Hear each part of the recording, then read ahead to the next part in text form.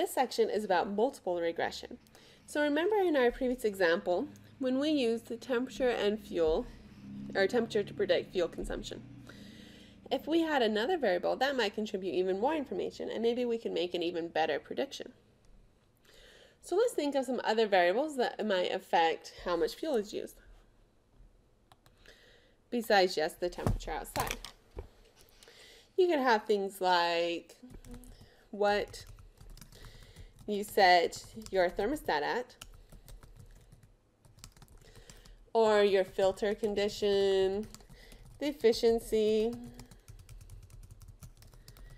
of your furnace,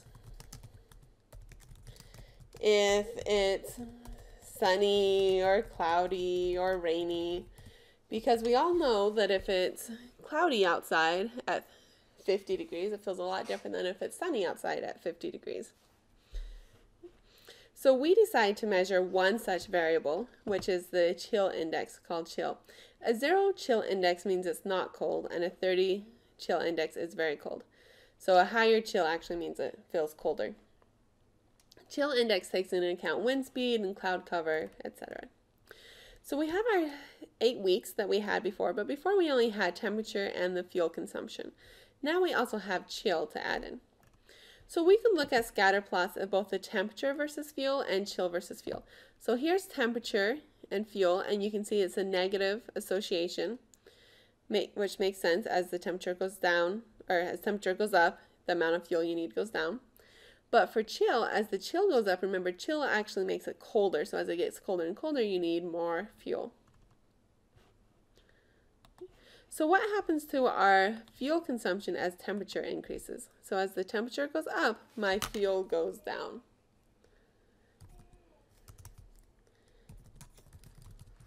And what happens to the fuel consumption as chill increases? As it gets colder, my fuel goes up, so it increases. Notice that we could use either temperature to predict fuel, and there's the equation of my line, or I could use chill to predict fuel, and there's the equation of that line. So if we were to use temperature, just completely ignoring chill and just do our normal linear regression, then our equation would be fuel equals negative 0.128 temperature plus 15.838. That's what we did in our previous section. And R squared equals 0.899. If we use chill and completely ignore the temperature, then my fuel would be 0.184 times chill plus 7.849. And R squared equals 0.758. So those are both okay models, and the R squared is very good for both of them. But temperature does have a slightly higher R squared value, so it is better. If you could only use one variable, use the temperature. But there's an even better way to do this than just using one variable. We could try to use both variables at the same time to predict our fuel consumption. So this time we'll have two explanatory variables. So let's talk about a regression model for two variables. So if we have two x variables, our basic model is y is going to be equal to some intercept plus slope times my first x variable. Plus notice now I have a beta 2. This is a different slope for my second x variable plus an error term. So this y equals, again, our intercept plus slope for our first x variable plus slope for our second x variable is our mean or average fuel consumption for all of our possible weeks having temperature x1 and chill x2. Now, instead of a line, because we have now three variables, we have a plane in three-dimensional space. And our beta 0, beta 1, and beta 2 are our population parameters that we don't know yet. Or I should say, we never truly know because it's for our entire population. So beta naught is the intercept in the model. Notice I don't actually say the y-intercept anymore because we're in 3 dimensions, so it's just not called the y-intercept. This would be the mean or the average of the fuel consumption if both the temperature and chill are 0. Now remember, with y-intercepts, we said sometimes those don't actually have a logical interpretation. The same thing can be true for our our two x variables. Sometimes it has logical interpretation, sometimes it doesn't. Beta 1 is our slope in the x1 direction. What this means is it's the change in our mean fuel consumption associated with a 1 unit increase in our temperature x1 when the chill does not change. So this means if x1 goes up 1 and x2 stays the same,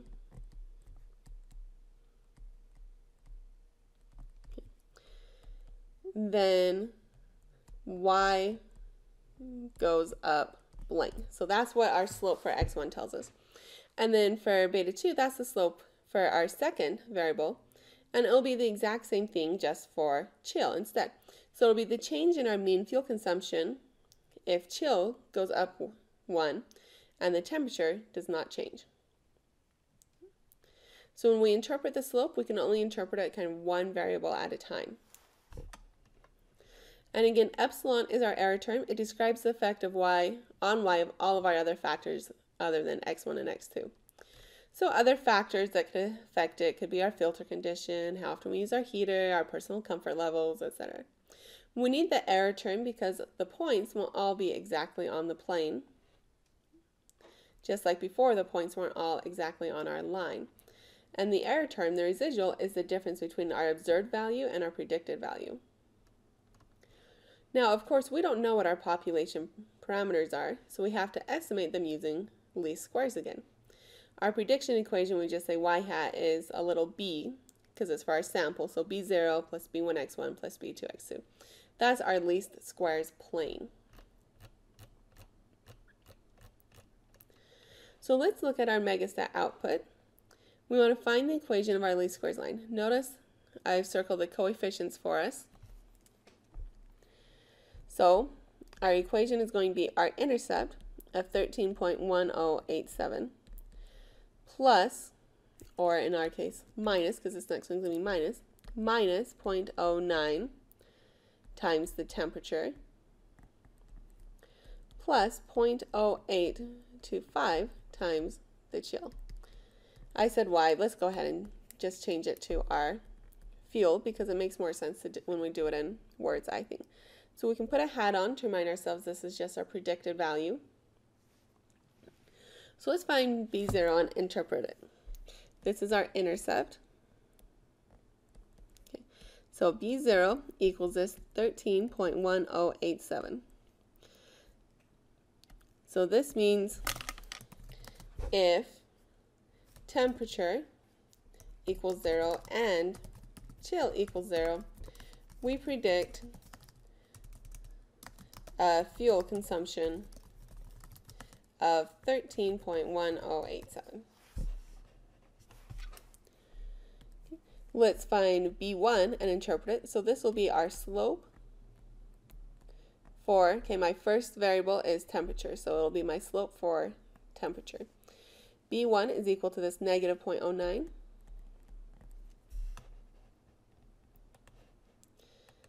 So we'll say this is if our temperature, or our variable we're interested in, so temperature. So if temperature goes up 1 degree, and here's the important part, and chill stays the same, we predict y, or our fuel, will go, now I was going to say up, but that's a negative, so we'll go down by 0.09 units. For B2, this will be our slope for chill.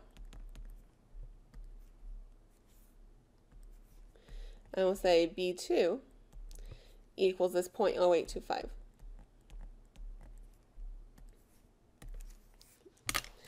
So this means if temperature not temperature anymore, now we're doing chill. So if chill goes up 1 degree and temperature stays the same, we predict fuel will go up by 0.0825 units. So next, I want to know, are our slope coefficients for x1 and x2 the same as when we use just one predictor variable? So let's go up a couple pages to where we had those. So our previous slopes were negative 0.128 and 0.184. So let's see what they are now to compare that. So for our single models, we had our temperature slope was negative 0.128. Now it is negative 0.09. And for our chill, that one was before 0.184. And now it is 0.0825. So it did change quite a bit when we added in the two variables. Now that we've done that, the next thing to learn is how to predict our fuel consumption. So remember our predicted fuel. Let's look at our equation again. So our equation again is fuel equals 13.1087 minus 0.09 times temperature plus 0.0825 times chill. So we'll just plug in temperature equals 57.8 and chill equals 16. So our predicted fuel, 13.1087 minus 0.09 times the temperature 57.8 plus 0.0825 times our chill of 16. Putting that into my calculator, I get 9.22. So that's my predicted fuel for a week with those conditions. Let's try it now. So this said the predicted fuel consumption for one specific week. Part 7 says find the mean or average for all the weeks that have those same conditions. Notice those are the exact same numbers. We don't have to do anything different. We still just say, well, my predicted fuel is still going to be 9.22. So it doesn't ask you, not if they ask you just find the predicted value for 1 week or the average for all the weeks, you do the exact same thing. Okay, which is my note here. So the equation will tell you the predicted value for 1 week or the mean value for all the weeks with that set temperature and chill. Let's see, what was our actual fuel consumption for a week with temperature 57.8 and chill 16? So for that we have to go back up to our original table. And we're looking for a temperature 57.8 and a chill of 16, so that was week 6, and my actual value was 9.5.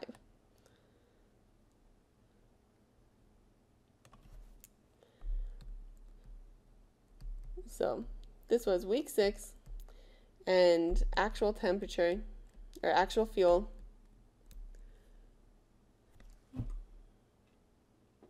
was 9.5.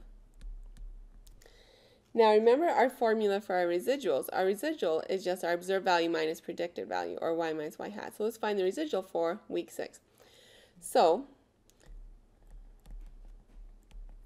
my residual equals my observed minus predicted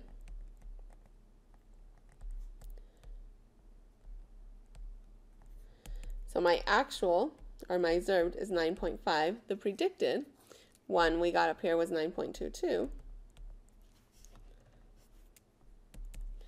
So this gives me 0.27, or 0.28.